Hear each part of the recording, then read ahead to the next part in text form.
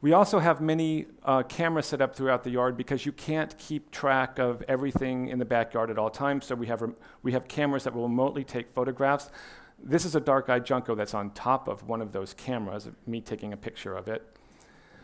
But these cameras are capturing things like this coyote that came up to the lower pond during the day for a drink. This is a screen capture of a buck with brand new antlers. Skunk creeping around the backyard.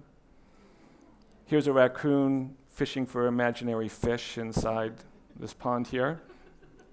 And as you can see by this video, bird baths are used by all wildlife, not just birds.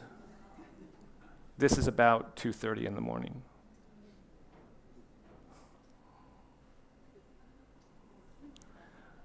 And the remote cameras also catch trespassers.